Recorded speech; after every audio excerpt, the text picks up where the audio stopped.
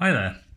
So a quick little video on this infrared remote control that I purchased from Amazon. I thought it might be interesting to add remote control to a couple of the projects that we build. Particularly thinking of maybe some of the smaller robots or some RGB lighting projects or something like that, where we might want to just flick through some different settings. This is what came in the kit. You basically get the remote control unit itself. We get the receiver mounted on a little circuit board here. But it is pretty simple. It is literally just the receiver and a resistor, I think. There are a couple of components in there. And then just a header as a breakout. It's not really anything to it. They do give you an extra transmitter LED, so if you want to build it into your own project rather than using the remote control they give you, you've got the option of doing it yourself. And for some reason they give you these jumper cables. I'm not quite sure why they give you 4, because the sensor itself only has 3 connections on it, so not quite sure why they give you 4. But it is a nice little touch. Yeah, spare one for some reason. Maybe there's some logic to that. Always handy to have jumper cables. Let's take a look at the remote control. Slightly different to the picture that was on the Amazon website. I think they had the arrow functions here at the top and the number pad at the bottom, but I guess it doesn't really matter. There is a battery in there, and I'm not quite sure how it comes out though. It does say release there, so yeah. So you kind of push that across and then pull it out. Lithium battery there, 3 volts. I think they should last quite a long time. They're lithium cells.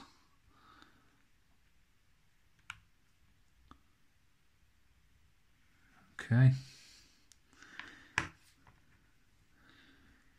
So let's get this connected up to a breadboard and have a little play around with it with an Arduino Uno. So if we take a look at the library that I've used, we go to Manage Libraries, and then if I search for it in here, it's called IR Remote. There it is. So you can see that's installed, and it's the IR Remote library by Sheriff. Now I got that from GitHub. So it's github.com Arduino-IR remote /Arduino IR remote. You can see here it says version 302. I seem to have 301 installed. Now I downloaded the zip file by clicking this button here. Going to download zip. Now if you extract that zip file to this location here, now I'm on Windows, so it's my documents and then Arduino libraries. You can see that there, I've extracted it to there. And if you just restart your Arduino IDE, it should then be available. You should then see under the examples menu this new menu here called IR Remote, and you get all these example sketches, and the one I'm looking at is called IR Receive Demo. Now I've cut it down a little bit because there was some logic in there for different boards. Now I'm using the Arduino Uno, so I didn't need any of that, so I've taken it out just to make this a little simpler to look at. First thing it says here is specify which protocol is to be used. and if no protocol is defined, then all protocols are active. So I've just left them commented out. Then we've got this mark excess micros is subtracted from all marks and added to all spaces before decoding to compensate for the signal forming of different IR receiver modules. They give you a value of 20, and it says there 20 is recommended for the cheap VS1838 modules. Now this is a VS1838 module, and I would say the price I paid, it probably is a cheap one. So I've left that as it is. I did experiment with it, but I didn't find it made any difference, so I just left it at the default of 20. The next thing we've got is this include IR remote.h. That's the main library that we want to use. And then we've just got our IR receive pin specified as pin 12. This next line here is some channel pins that I've defined that I'm going to use to just demonstrate this. So I've just got 4 pins, 2 through to 5.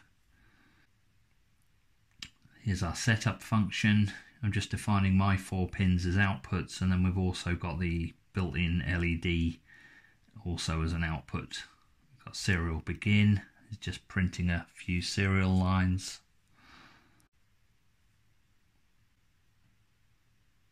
And then finally we have this IR receiver.begin, and it takes in our receive pin. This is the main loop. So it says here, check if received data is available, and if yes, try to decode it. Decoded result is in the IR receive.decoded IR data structure, and you get a command and an address as well as the raw data.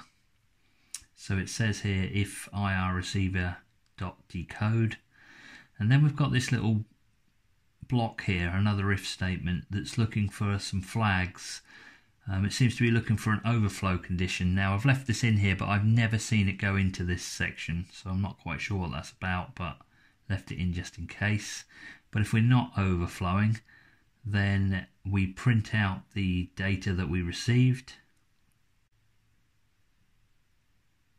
I don't need that bit, I removed that. There was a debug button, but I'm not using it, so I'll just take that out. Then we've got this IR receiver.resume. It says that's important to continue receiving the next value. Then we're just looking at the data we got, and if it's address 0 and it's command 45, I'm calling this set channel 0. This set channel function is just my function that I've added. We'll take a look at that in a minute. And if we have command as 46, we'll set channel 1. 47 will be channel 2, and 44 will be channel 3.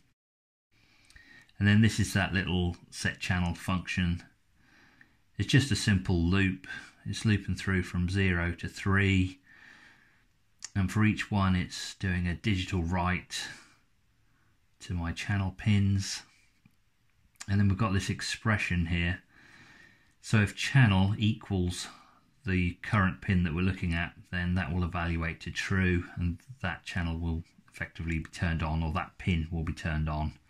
Otherwise it will evaluate to false and turn the pins off. So what it's doing is it's turning off all the pins except from the one that was selected. So let's upload that and take a look at what it does. Okay, I'll just very quickly go over what I've got on the breadboard here. So I've just got 4 different coloured LEDs here, and some current limiting resistors. I've got different values in here for the different colours. I found that the blue one in particular is extremely bright, so I've got a 1K on that. I think I've got 470Ks on all the others. Doesn't really matter. And I've just got these connected to 4 of the I/O pins on the Arduino Uno. And then we've got 1 signal line coming off of the infrared receiver. If we look at that infrared receiver, it's got marked on it, you can just see there, a minus and a plus and then an S, and the S is the signal. So the minus is the ground, the plus is the plus 5 volts, and the S is the signal. So I've just got on the breadboard connections coming from 5 volt and ground, and then this wire here is my signal, so it needs to go in like this.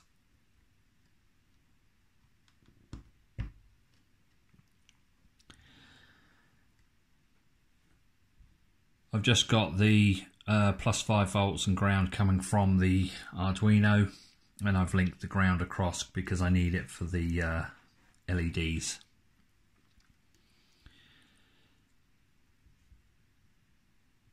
Now I have noticed that whenever the camera is on, it seems to be interfering with the infrared. With the receiver here, you can see it's flashing away like mad.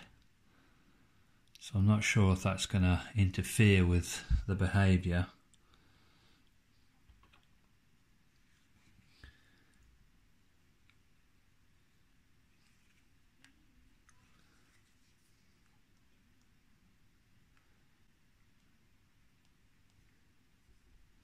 Let's try moving the camera away a bit.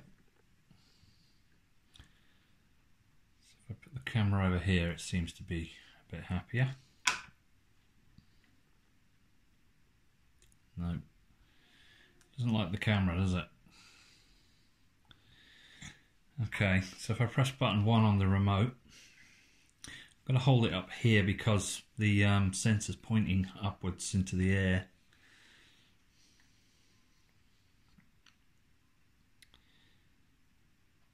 So you can see it switched to channel 1. If I press the 2, switch to channel 2, press the 3, gone to channel 3, and then we should have 4 goes to channel 4. Now that performed flawlessly, but my general experience is it's a little unpredictable, a little unreliable.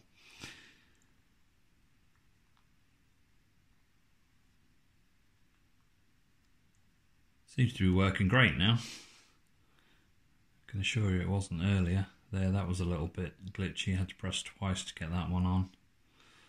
If I go to the green, yep, red, 1, 2, had to press it twice. If I go to the green, I'm trying the blue I had to press twice. Yellow was fine. Red, again I had to press twice. Green worked, blue had to press twice. Yellow worked. It's kind of just a little unreliable. It does work, but sometimes you have to press the button a few times for it to pick it up. And I don't think that's got anything to do with the camera, because I've tried it without the camera pointing at it and it makes no difference. One thing I did do is I put a capacitor on my plus 5 volt and ground. Now I don't know if that's kind of psychological. I put it in and I thought it was behaving better, so I thought it made a difference. But then again, after a little while, it seemed unreliable again, so it probably makes no difference whether we got this capacitor in there or not.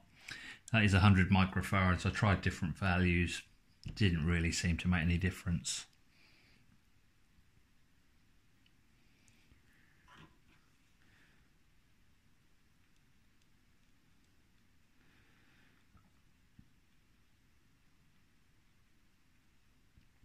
I've tried it from a couple of meters away.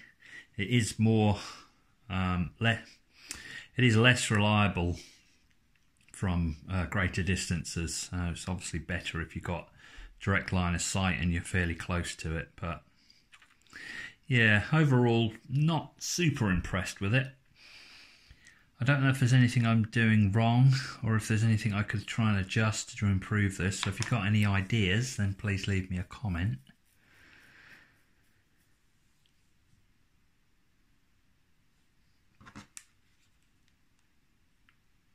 It's quite neat. I quite like the concept. Just wish it was a little bit more reliable. But there you go. That's the infrared remote on an Arduino.